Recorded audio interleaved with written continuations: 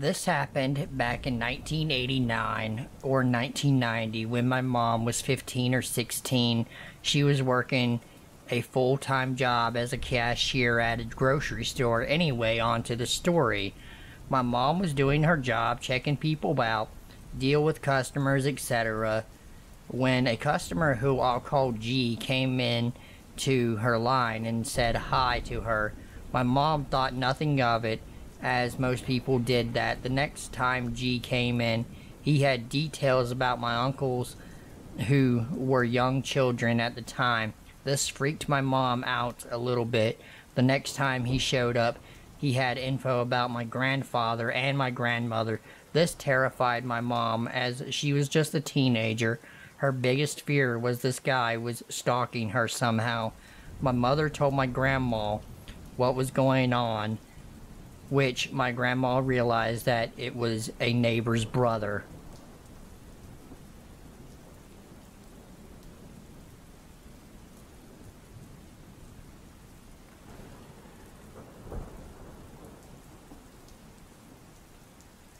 In freshman year of middle school, 6th grade, there was a once-a-week group therapy session with developmentally delayed kids that involved them doing some crafts activities or playing with Legos or watching a movie as a group.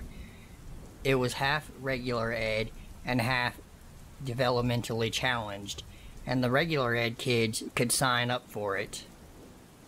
I signed up pretty instantly, as it meant an escape from history once a week.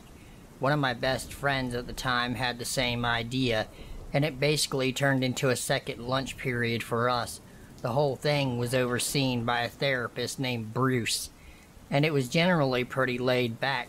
Bruce was an overweight 50-ish balding guy with the attitude and general appearance of Santa Claus. He ran most of the school's extracurriculars and was pretty much universally liked. The other important player in this story was a kid who I'll call G. You know what that stereotype of psychopaths being obsessed with animal torture as a kid? This was dead on G.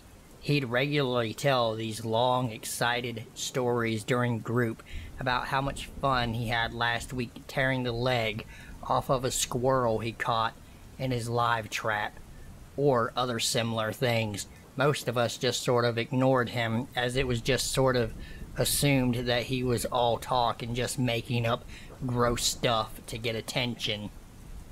So one week we were playing with Play-Doh, since it was a developmental delayed group. The huge tub of Play-Doh had long since assumed a uniform shape of turd brown, and the general drive was to get people to build things and tell stories about them. Most people just built dinosaurs or threw clay at each other. G, for whatever reason, had a huge flat squirrel slab laid out on a building floor, large pillars on the corners. He eventually put a roof on it, which wouldn't stay on due to the lack of interior supports. The regular ed kids would always leave a few minutes early, as the group ran right into the start of the next period, and we'd need time to get to class. I was no different, and walked out while Bruce and the developmentally delayed kids were smashing Play-Doh, giggling and throwing chunks of turd dough back into the bin. I got to my next class and the teacher wasn't there. Nobody knew what was going on. About 10 minutes later, she finally showed up, looking frizzed out, and wouldn't give us any information other than something happened that needed staff attention. Being 6th graders, we went nuts with speculation. A few hours later, I ran into the friend from group who was visibly jumpy and disturbed. He wouldn't tell me why, other than mentioning that therapy group was canceled indefinitely. I kept prying for information and eventually got the story out of him. So during the cleanup, the Play-Doh had been compacted back into its tub. This involved lots of smashing Play-Doh sculptures, a bit that the developmentally delayed kids greatly enjoyed to the point where they tried to smash other people's stuff. G's house was one of the last things to go. He smashed down 2 columns, let one of the other kids smash another, and finally dared Bruce to smash the last one really hard. The last one with the pocket knife in it. I never saw either Bruce or G ever again.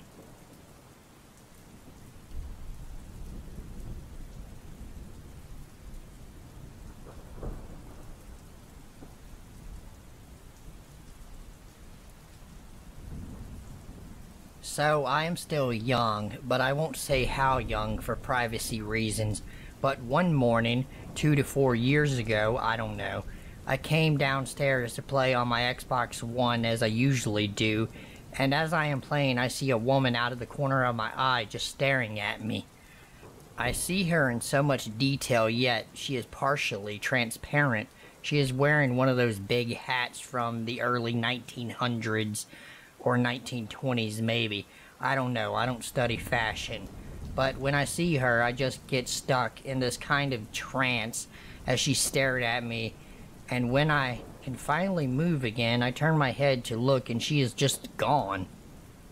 I went around the corner to check the kitchen and nothing. I go around through the pantry and that area and there is nothing there. Now I know it could have just been my young mind playing tricks on me.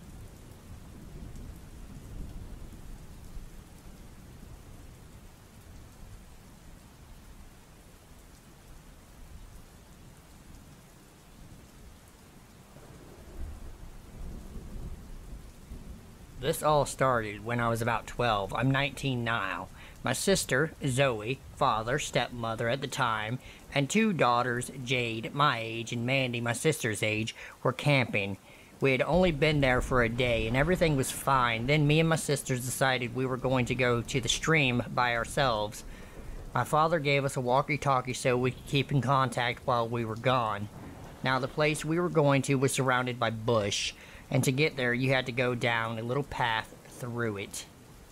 We spent a while with our shoes off, splashing in the water when Jade said she could see someone standing amongst the trees. We all looked and saw a figure. It was black. You could tell it was the shape of a man. You couldn't see the face. We stared for a few seconds, and then he disappeared.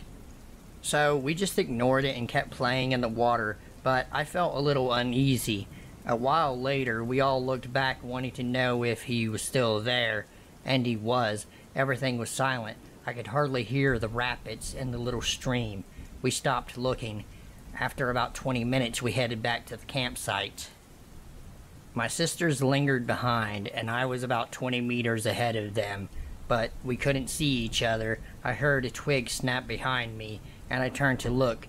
Assumed they had caught up to me. Nope. I turned to see the tall, dark figure literally a foot behind me.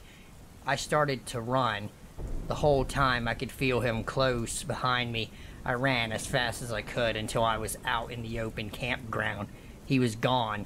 My sisters came out not long after, and I told them what had happened. I asked, but none of them had seen him behind me. They were too far behind, and the path was windy, so they were around a corner from me most of the time. Throughout our camping trip, we didn't see him around as much, but occasionally would see him just standing there. Fast forward a couple of years and we go back there with my father's new girlfriend and her daughter Stella. I can't recall this trip as much, but I know for a fact that Stella saw him too. 3 years ago, I started seeing him at my fucking house. Just anywhere and everywhere, really. One day, I was out in the backyard and I started to lean down to pat my cat when, in my peripheral vision, I saw him right behind me. I ignored him as he's never really done anything harmful, really. Look solely at my cat as to block him out. As I do, I feel a hand grab my hair and tug. I immediately spun around. Nothing there. I fucked off inside as I was a bit spooked. I now live with my boyfriend and can't say 100% if I've seen it again. I sometimes see shadows move behind me in the reflection of the TV, but when I look behind me, there's nothing. So I just chalk it up to a trick of the light. I did hear something recently. This is the most recent event I have had. My boyfriend's alarm went off for work, waking me up too. He switched it off, but lay in bed a bit longer. I was awake then, facing my boyfriend's back, one eye closed, as it was smushed against the pillow. Suddenly, I shit you not, I hear someone whisper my name in my ear. It was so clear, and I could even feel cold breath on me. I sat up and said to my boyfriend, "Did you say my name?" He looked confused. He was just sitting there playing on his phone. "No," he said he hadn't, which I believed him, because it was a female's voice. This doesn't really relate to my other experience, but I thought I'd throw it in there anyway.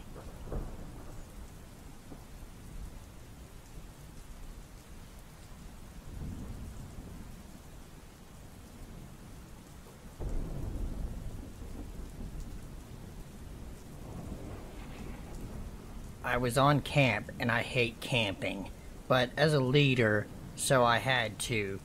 I had brought my laptop to entertain me when I got there. I set up the main tent when one of my friends named Anthony and the leader came up, and we were joking about when a gray blur ran across the field that made up our campsite. We both waited until every scout was there, said the rules, that began cooking our food. Now this is survival camp, and the scout collected firewood and I light the fire, and we started cooking rabbit when one of the campers screamed. Two bright eyes were staring out of a tree. Then I did a thing I regret. I yelled, "Good joke, now get the hell out of here." My friend said to calm down and aimed his flashlight at the tree, and we saw the gray blur again. After one more hour, it was time to go to sleep, so we showed the scouts to their tents and moved to our own. I opened my laptop to get some work done when I heard a scream where I ran outside, and I looked around and saw a group of scouts running towards me. I looked around and I saw the bright eyes staring near their tent. I took the scout into the main tent and asked them what they saw, and one of them said, "We not sure." I asked for any details, and they give me one thing: it was gray. I woke up Anthony and we both walked out. We had garbed kitchen knives. Then we walked up and saw a large gray shape. "What the fuck are you playing at?" Anthony yelled, and it turned around. It was a large shape. It gave an unhuman screech before running off into the woods. The next day, we told the camper to pack up their stuff and move out. When we were moving, I saw a gray blur on the edge of the wood. I also got a question. Anyone know what the hell the gray thing was?